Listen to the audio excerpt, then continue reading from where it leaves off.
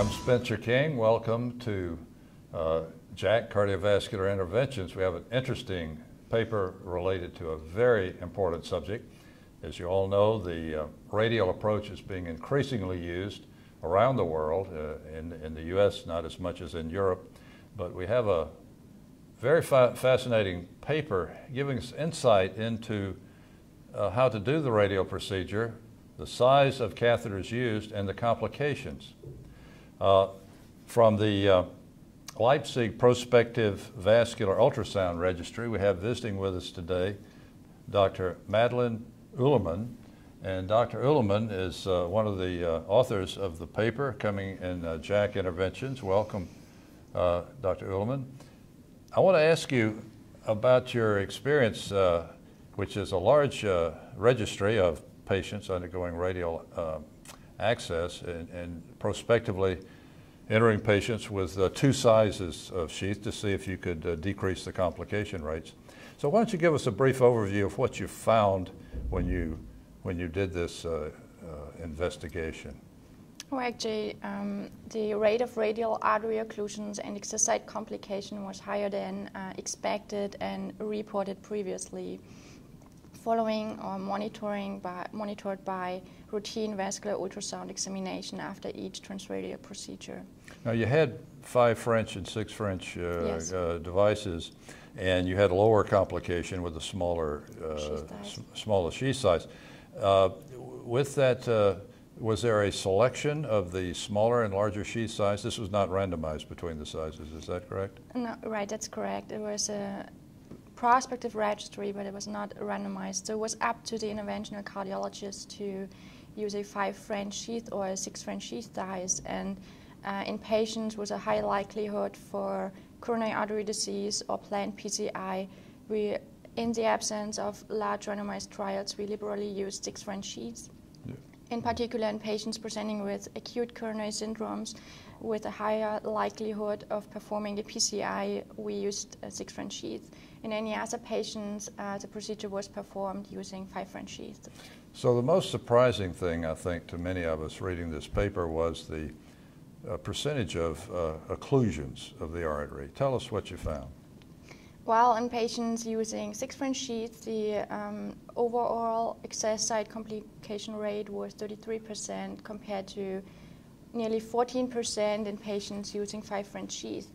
In particular, radial artery occlusions were detected in 14% using 5 French sheaths and in nearly 31% using 6 French sheaths. So it's a difference that is statistically significant, and with more complication rate using larger sheath size. Now, most of my colleagues who do this are going to be very surprised that the occlusion rate is that high. What's the explanation for why you found such a high occlusion rate? Well, in the literature, the rate of radial artery occlusions is surprisingly different, ranging from 5 to 38%. But the difference is that we started a routine vascular ultrasound examination after each procedure because clinical examination alone with pulse control may be unsensitive or not sensitive enough to detect the true rate of radial artery occlusion. So all of our patients were monitored by vascular ultrasound examinations, even in patients that were asymptomatic and did not have any symptoms at the excess site. So you're saying if you look for it, you find it. You find Yes. occlusion. Now, what about symptoms? These people were, most of them were free of symptoms, I take it, but some had symptoms? Yes, patients were complaining about a dual pressure pain at the excess forearm and loss of hand grip force. And they developed this immediately, or about 45% had acute symptoms after taking off the compression device, and as 7% of our patients became symptomatic at home when they were resuming their physical activity within 4 days after the procedure. So the ultrasound was done at what time following within the procedure? 24 hours. Within 24 hours. So within 24 hours, You have an occluded artery. How many of those stay occluded? Do we know this? Well, yes, we've performed a follow-up ultrasound. Actually, patients that were symptomatic were treated with low molecular weight heparin. Patients that did not show any symptoms did not receive a heparin therapy.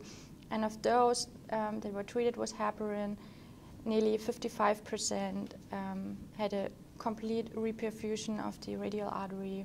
And of those that were that had radial artery occlusions and did not receive a certain therapy, only 11% showed recanalization of the radial artery and follow-up. So do you now use low molecular weight heparin routinely Yes. in these patients Yes, who are we symptomatic? What about the ones who are not symptomatic? Why not use it in those as well? Well, in the absence of randomized studies, we still do not use it in asymptomatic patients, but in patients showing symptoms, they always get heparin. So some of us would wonder if the artery remains permanently occluded, then it's no longer available for a repeat procedure should it be necessary. So you wonder about that. Well, this is very enlightening and going to be surprising, but it points out again that careful observation of the results is important, and sometimes maybe we're fooling ourselves that we have no problems, and in fact we may be. The radial approach has certainly transformed the patient's attitude toward catheterization. I know that many of our patients are very anxious to have it done from radial approach.